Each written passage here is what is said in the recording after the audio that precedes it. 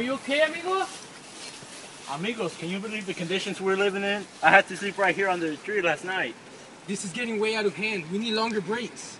I've been sick for a month. I can't afford to go to the clinic, and the clinics across the town. These 14-hour shifts are killing me. I barely get enough to feed my family. ¿Estás bien, güey? Sí, me duele la cabeza. ¿Qué traes? That's it for today. Here you guys' salary. ¿Qué? ¿Qué es esto? What is this? Huh?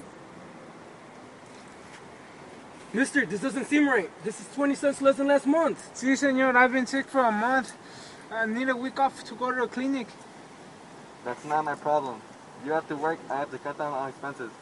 Por favor, señor. He's really sick. He needs to go see a doctor. Senor, how am I supposed to feed my family if you're not giving us enough? That's not my problem. What is this? ¿Qué es eso? We are here to unite and say that we will not tolerate these insufficient salaries. Yeah. We demand less hours. Yeah. Longer breaks. Sí! More pay for all of us. Sí. We need time off work when we're sick. Sí. Jose will finally go to the doctors. Yes!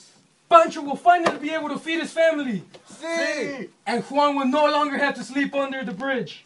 Yes! ¡Sí se puede! ¡Sí se puede! ¡Sí se puede! ¡Sí se puede! ¡Sí se puede! ¿Queremos un contrato? ¡Sí! Sí! Sí! ¡Sí! Sí! After 5 years, the boycott ended. Even though the Great Boycott was a failure, Cesar Chavez led another boycott on Scanley Liquor Company that was a success, and soon the grape producer were forced to sign contracts. Thanks to the Hernandez, Texas case, all Mexicans and immigrants were protected by the 14th Amendment.